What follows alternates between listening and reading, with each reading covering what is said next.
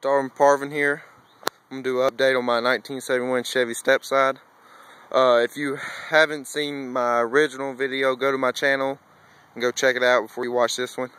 I got some rims, a 18-inch Riddler rims.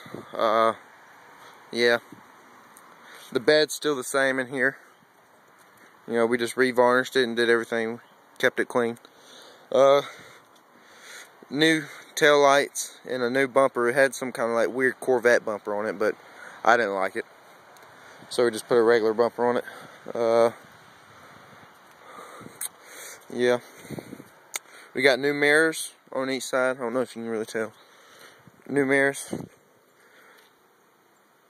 And the paint, if y'all are just wondering, it's like a black with some kind of champagne. What the guy did, he painted it one color, and with the black he just went over it. He didn't make a line or anything, he just went over it, and that's what gave it that really cool faded look. It's got a 350 in it. I don't know if y'all can see them. Put a new grill on it.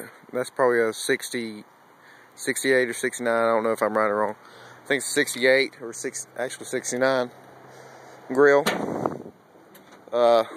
We got a 350 in here. It's not really nothing special, it's just a 350.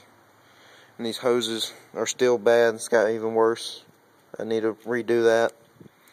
But probably the biggest thing, the update I've done on this truck, was put a new wiring harness on it, because it was the wires were pretty messed up and everything. I guess I'll show the inside now.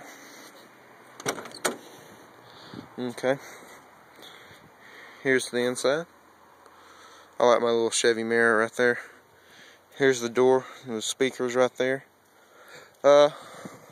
It's pretty clean. These seats came out still 2003 Silverado. It's really comfortable in here. Not that much space so if you're really a big boy, you probably don't want to get in here because your belly probably on the steering wheel. I'm gonna fire it up for y'all.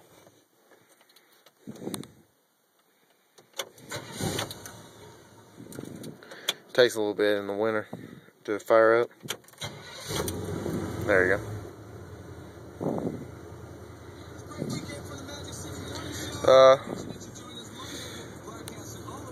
That's about it on the inside. I'll show you the exhaust. The is dual exhaust, a little bit different.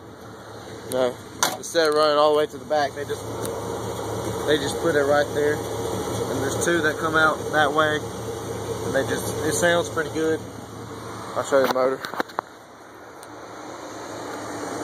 Y'all can probably hear the fan right now blowing. That's about it. So if y'all, and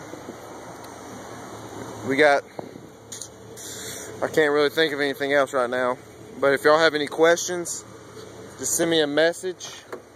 If you have any ideas for me that I can do, I'll be happy to read your message and think about it and see if but that's the update right now on my 1971 Chevy stepside.